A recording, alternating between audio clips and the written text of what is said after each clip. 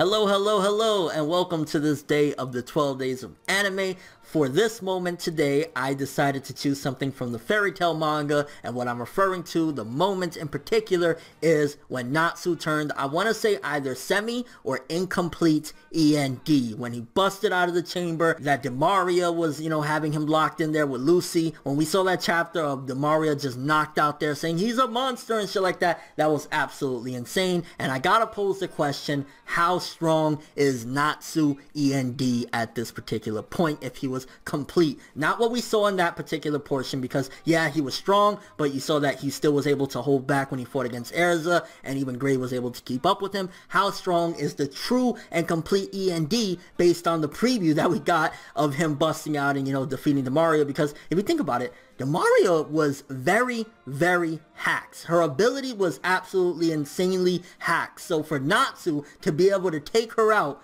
that's an achievement of itself. And again, he wasn't necessarily completely E.N.D. I think for him to be completely E.N.D., his look is going to change completely, and he won't be able to hold back against anybody, even Erza or Gray or something like that. So that's where I think the difference is from the complete one. Honestly, I think if Natsu was 100% E.N.D. mode, I think he could even go up against Acnologia on his own. I think E.N.D. Natsu completely transformed into it can take out Acnologia and can destroy Zeref, because Natsu, when he was using the power left from Igneel, that I believe it was what, like 5% of power or something like that, he was able to, give Zeref a run for his money, and then ultimately Zeref just got the edge slightly. If E.N.D. came out completely against Zeref, I think he could even take out Zeref, and I think he could take out Acnologia as well. I think E.N.D. is going to be a savage beast, and I cannot wait. Based on the moment that I chose for today, Natsu turning into E.N.D. and going fucking savage and shit like that, I can only wait for the true and complete version